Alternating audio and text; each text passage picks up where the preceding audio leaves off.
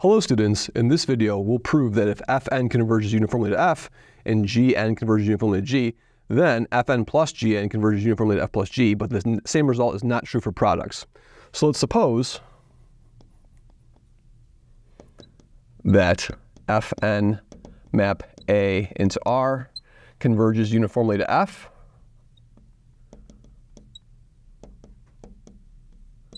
and that Gn and Gn mapping A into R converges uniformly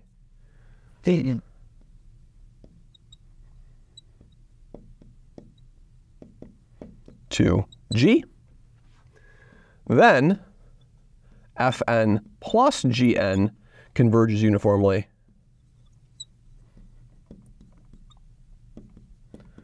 to F plus G. But, and this is the key thing, but Fn times Gn may not converge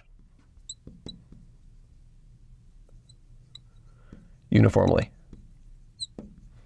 to F times G, even though we'll do so pointwise, okay? Great. All right, so now what can we say? So let's prove this theorem over here. So proof, let epsilon be greater than 0, and pick n and n, n and m and n, such that what? Such that Fn of x minus f of x is less than epsilon over 2 for n bigger than or equal to n capital, and then Gm of x minus g of x less than epsilon over 2 for m bigger than or equal to m capital. Now we do the classic trick. We let n tilde be the maximum of those two things so that both these estimates are true, right? So now if we let what? So we let n tilde be the maximum of n and m. And then what can we say? Then I can estimate, and then let's let n be bigger than or equal to n tilde. Then Fn of x. Of course, these estimates are true for all x, right? These are true for all x in the set A, right? Fn plus Gn of x minus f of x plus g of x is less than or equal to what? By a triangle equality is less than or equal to Fn of x minus f of x plus Gn of x minus g of x. That's less than epsilon over 2. That's less than epsilon over 2 for all. So this is less than epsilon for all x in A. And that proves the uniform convergence. Excellent. So in other words, Fn plus Gn converges uniformly to F plus G. Excellent. Now the same thing is not true for the product, right? Here's a counterexample to the product. Counterexample.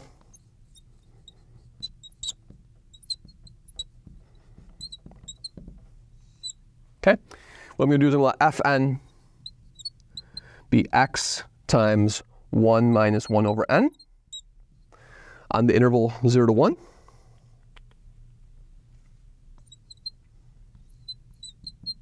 Okay. Then, of course, we know that these Fn's are going to converge uniformly to x, right? Then Fn converges uniformly to x.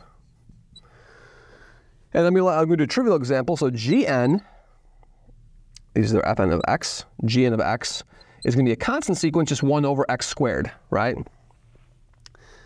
On the interval, let's just say 0 to 1. Okay. And so if, in particular, this function is well defined on 0 to 1 open, so I can define this function. I can say that also that Fn converges, Fn of x converges to x uniformly on the open interval to the converges on the closed interval, right? And so now what can I say? So now what?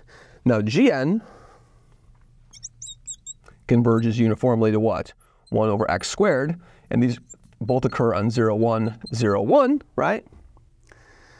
But what is the Fn? So Fn of x, so the limit function, of course, over here is just going to be 1 over x squared, right? And so let's look at the, so the question becomes is, does Fn Gn converge to 1 over x converge? So let's look at Fn of x times Gn of x is 1 over x times 1 minus 1 over n, right? And I'm going to subtract off what? Then I'm going to subtract off 1 over x from this. So if I subtract off absolute value, 1 over x minus this thing over here is going to be this absolute value, okay? And so now what happens over here, this is just going to be a 1 over, so these are going to cancel with that. I'm going to have an absolute value of just a 1 over n times x, right? And so this is just equal to 1 over nx. And the supremum of this, so the supremum of this difference, supremum over n of these things over here, supremum over x in the interval 0, 1, is infinite for every n, and so that proves that these fn times gn do not converge uniformly to f times g, which is the limit. So uniform convergence of the product can fail if one of the functions is unbounded. However, if both the functions f of the sequences fn and gn are uniformly bounded, then you can prove uniform convergence of the product. Thank you very much.